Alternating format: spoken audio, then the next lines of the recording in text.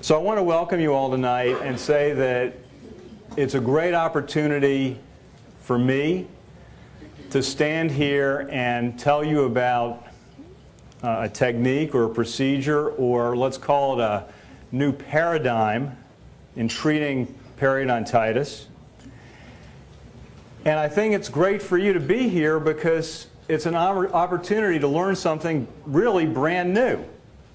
This is brand new in that it's becoming more and more mainstream. It's actually been around for a little while, but it's probably new to most of you. And I'm going to say to you that it's not going away.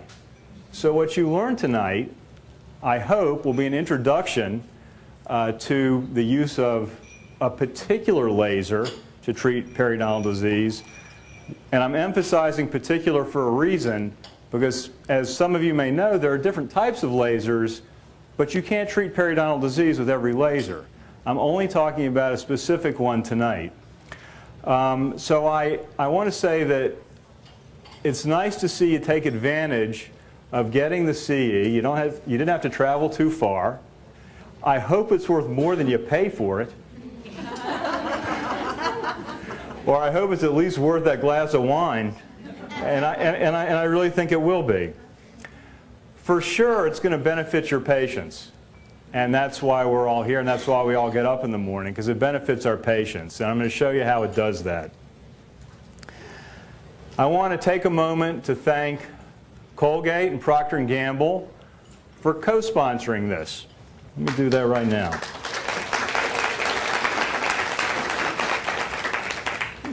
You know, Colgate and Procter & Gamble, these are enormous companies. And that's good, because they support a lot of what goes on in dentistry. They support our patients. They support our practices.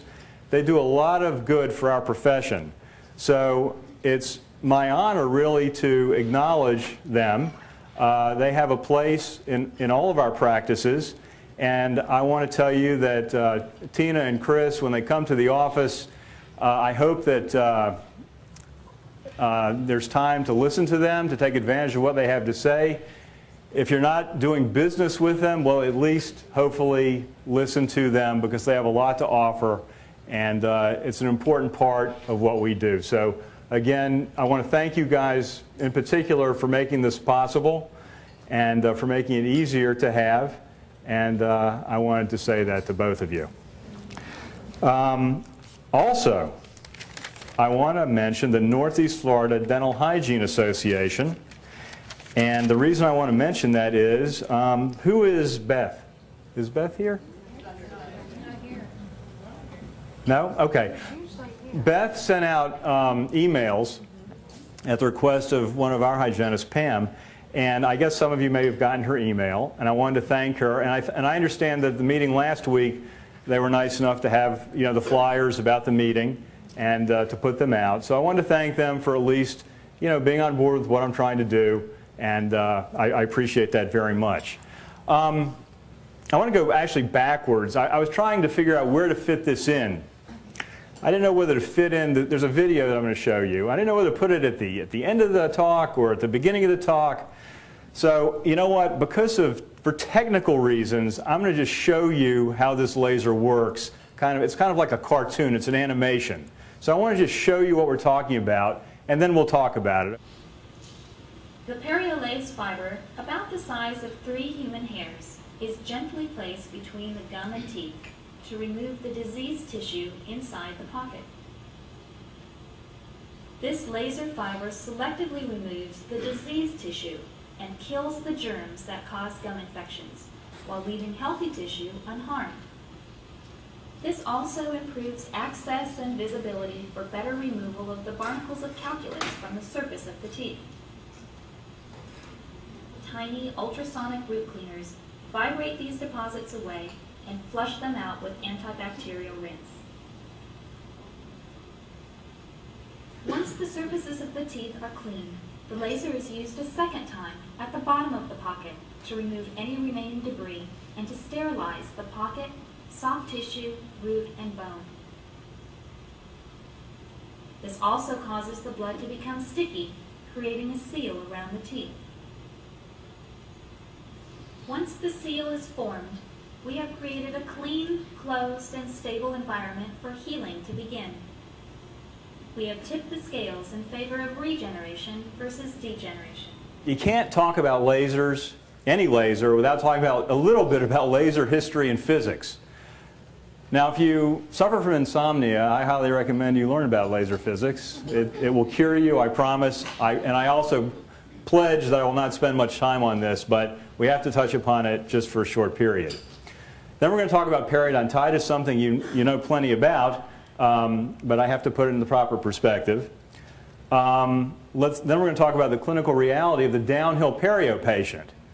You know, I know they're hidden, and I know I'm probably the only one that ever sees this. I know none of you have a downhill perio patient because you're so good at scaling those 9mm pockets, especially on the distal number 2, that you don't have downhill patients, just me. So I'm just going to tell you about what happens to me. Then we'll talk about the PerioLase MVP7, which is the machine that actually does what I just showed you. Very importantly, the scientific proof that it works. I can show you all the pictures, but if there's no science behind it, that's not good enough for me in what I do, and it shouldn't be good enough for you either. All right, so then the fun part is I'm going to show you some clinical and radiographic proof that it works. We've got some really terrific radiographs and some clinical things. And then you can ask me questions and have a reasonable shot at knowing the answer. So let's go. What's the scope of periodontal disease that we treat? 200 million people, 50% of which have moderate to severe periodontal disease, and only 3% get treated every year? 3%? I would say there's an unmet need. So let's do some more statistics. 50 out of 100 adult Americans have moderate to severe gum disease. 40 out of the 50 don't know it. I don't know, maybe they were afraid to ask, or maybe someone was afraid to tell them. And then only 2 of them will ever get treated before it's too late. Too late meaning that they'll lose their teeth. Well, then we can talk about the U.S. Surgeon General, so the government has their statistics, and the ADA has their statistics of 75% of adult Americans have some form of the disease. I go with the scientists. This fellow, Michael Newman at UCLA, is an authority on this sort of thing. So he estimates that more than 100 million American adults suffer from moderate to severe gum disease, yet only 3% receive treatment in a given year. So that's the statistic. Even if he's off by a little, it's an awful lot of people not getting a lot of treatment. So we got to ask ourselves why that is.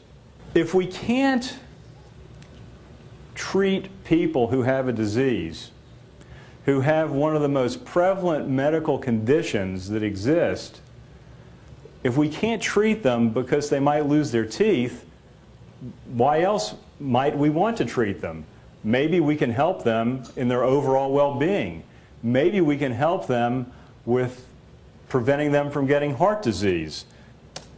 So I got to say, I found this. Cardiodontics. I thought it was incredibly unique. I got to say, I found this particular slide. I thought it was cute. But really, it's kind of apropos because, we need to find a way to get people to understand that it's important to treat mouth inflammation. And if you can't get them to do it because they might lose their teeth, maybe you can get them to do it because they might lose their life. So that's where that came from. But cardiodontics, I thought, was a cute way to describe it. So, we've all seen, this kind of diagram, all of the different interactions between mouth inflammation and the various organ systems. We know about the heart. We know about strokes. Here we know about the increased risk of preterm or low birth weight babies, diabetes. Most of us are aware of all these things, and you know what? This is a very, very complex and evolving area. I went to a meeting in New York last Friday, and a gentleman spoke who is an absolute authority on inflammation.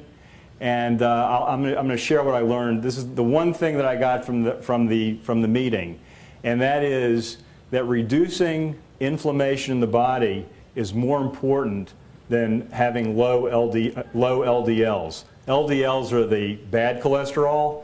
If you have inflammation, that's worse than having high LDLs. So he suggested aspirin, if your physician suggests that, or fish oil. But again, a different topic, but this is a constantly evolving area.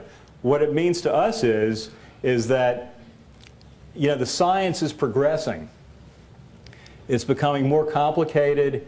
The physicians are acknowledging the relationship between inflammation and a patient's general well-being, and it's incumbent upon all of us to convey to the patient that, not that necessarily they're missing the vistobuccal of 18, and there's a little plaque, but what about all of the redness, or, what about the disease that's present in other areas? What can we do about that, and why is it important that we do something about that?